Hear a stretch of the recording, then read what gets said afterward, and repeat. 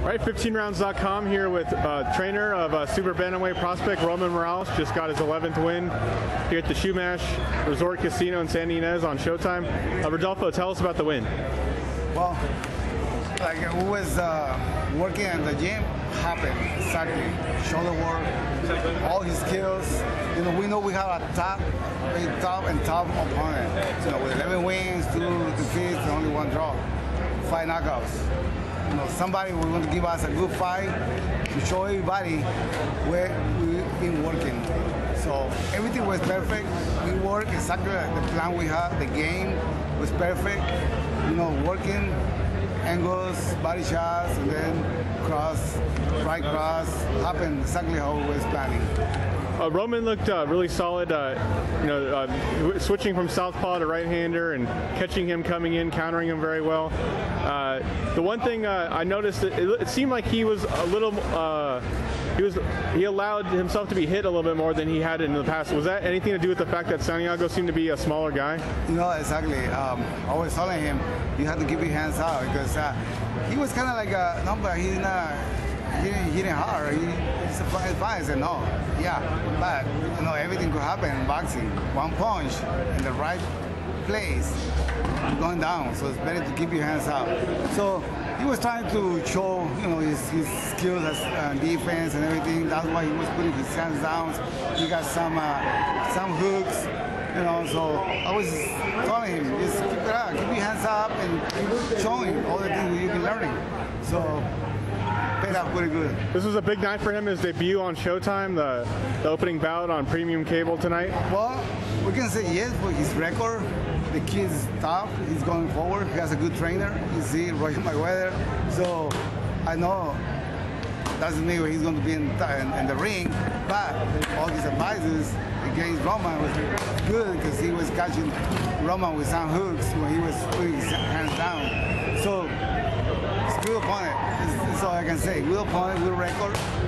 He let us to show where we've been working on. Roman's been sparring with a lot of the top guys in the gym.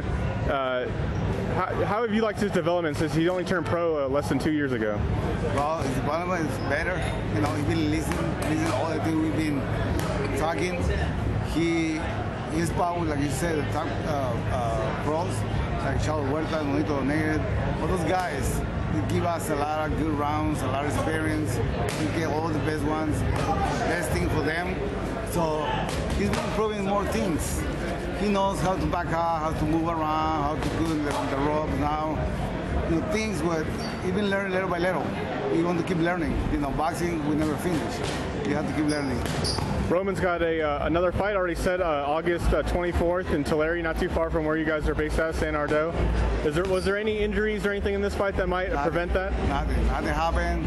I was good. They had a headbutt at the end of the last round, but he was clean. He's clean. Just little bruises in 1 week. It's going to be gone.